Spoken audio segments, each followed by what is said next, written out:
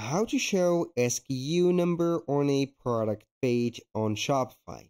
Hello guys, and welcome to this new tutorial. Today I'm going to show you how you can show the SKU number on a product page. So it is very easy and very simple. All you need to do is to follow up the tutorial from the beginning till the end and you will be good to go. The first thing that you need to do is to head over to Shopify.com. Then you are going to sign in for your account of your Shopify store. Then after that, you're going to head over the product section. Go ahead and add the product.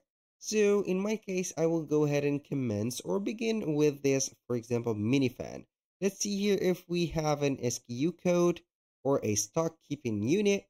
In my case, I don't have here, so I am going to type in a random code.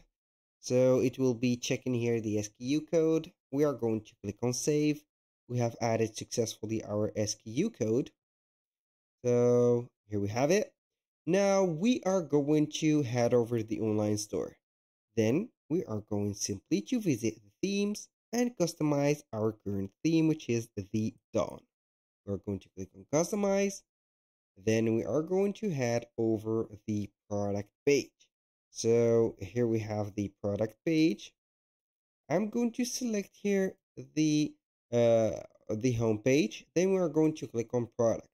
Click on default product, then we are going to add this feature, or we are going to show the SKU number of each product or every product.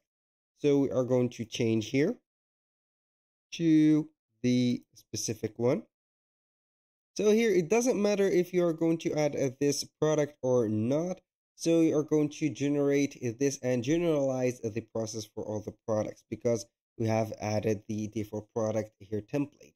So it will be adding all of the SKUs for the specific and each item separately. Now we are going to head over the template here. Then we are going to click on add block. When you click on add block, we have SKU. We are going to click on SKU, put it right here under the title. So we are going to wait for it. And normally it will be adding the SKU code like this. So here we have the SKU code that we have created. Click on save and boom, here we have the SKU added. Thank you guys for watching. I hope that you have enjoyed the content and I hope to see you soon on the next one.